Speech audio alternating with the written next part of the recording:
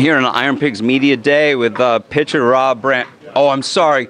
I'm just getting word he's a catcher, but last time I saw him here, he was pitching. That's right. I did actually end up in a game here and coming in relief. It was a one-hitter.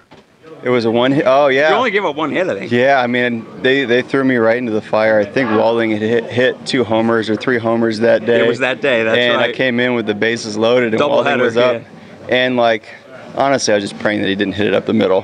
He could hit it as far as he wants, as long as it didn't come up the middle of the field. But it ended up being a pretty okay outing. Now you've hit here pretty well over the years. I looked up some game records. Do you remember that, or did all the games run together? I mean, I've had a couple of good games here. I think one of my first professional multi-homer games was here, and that kind of stuff is hard to forget. And yeah, I don't know so much if it has to do with the stadium as I just feeling good that day. But yeah, I mean, if the statistics help out, and me hitting here, then that's fine too. Now you throw right, you bat left. How did that start? That was more just like a natural course of my development. My dad naturally saw that I threw right-handed, and anytime that he'd set me up to hit a pinata or something when I was little, he actually set me up right-handed. I'd take my first swing right-handed, then immediately switch to left, and it's just kind of like how it came to be. So you bat left before you became a catcher? Right, yeah. Batted left before I became a catcher.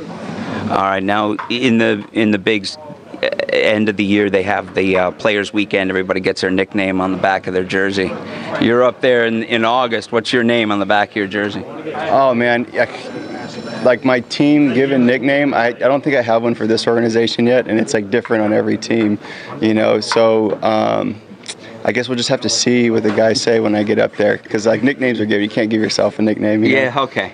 Maybe you ask around a couple of the guys here, give you a nickname, and we'll see then. I was just kind of thinking about it when I was going over these questions. I thought, well, if I was going to give you a nickname, and I've never met you before, but I'd say, how about Buck?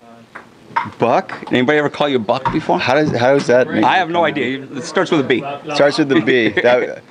I don't know if I go with that. And I've had a teammate, John Buck, so that would be kind of like a crossover for me. All right. Well, you wouldn't want to use that. Yeah, but we'll work on it, and we'll get a good one. All right. Thanks a lot. All right, good luck this year. Have a good one.